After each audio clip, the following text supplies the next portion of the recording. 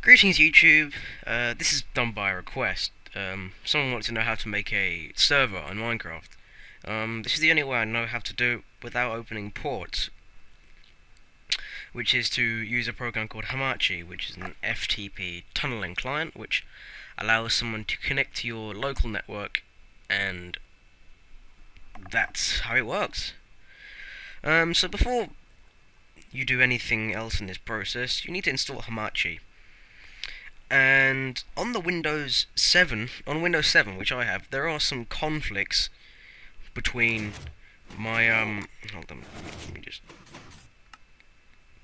But there are some conflicts between the Hamachi network adapter and my wireless network connection. So what I did was created a network bridge between wireless network connection and Hamachi. Took out Hamachi, so in the network bridge there is only your wireless connection, and then it somehow seemed to work. So if you have any problems about conflicts, then just bear in mind that that process works. Another thing which is optional, which I recommend, is a shortcut to the roaming folder, and I'll show you why this is useful. So let's create a shortcut, and it's %appdata%, and then create a shortcut to roaming, and this contains your CraftBukkit, which is going to be the server, and the .minecraft file, which is useful for any mods.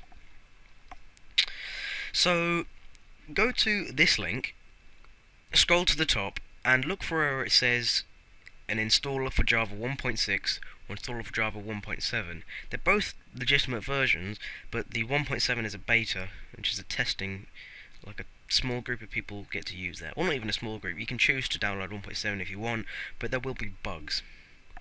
So go ahead and download this CraftBukkit installer. I think I've already got this installed somewhere. Let me find this. There it is. So let this install.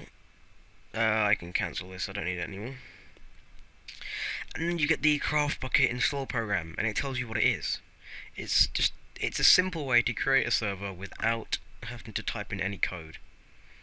So click next, you have to agree. And then it gives you the option to choose where to install the server. I recommend leaving it as it is, giving it next again, and it tells you that it's going to install. Since I've already done this before, I have no need to do it again. It will only conflict with my other one. So once that's done, you'll get the launch CraftBukkit option, which is the server. And you'll also have the roaming file, and it should say CraftBukkit. You won't have as many options as this because I've already had a server for a while. And there are some server properties which you can edit. Bear in mind, if you want cracked launchers to join your games, see where it says online mode, just set that to false. And then you can pretty much edit everything inside of here. Now, for the Hamachi part.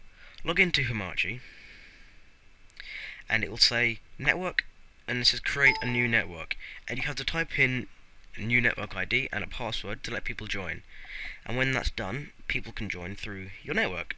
These are some people which are connected to my network at the moment. And this number here, take note of that, because that is your server IP. Now, once you've hit CraftBukkit, it'll pop up with a CMD exe, and this is your server. And just to prove to you that it works, I'm going to go ahead and start up Minecraft now. Just going to log in right now.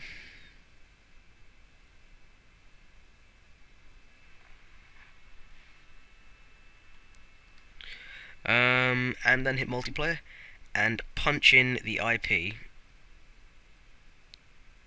which you get in your Hamachi, and then you connect.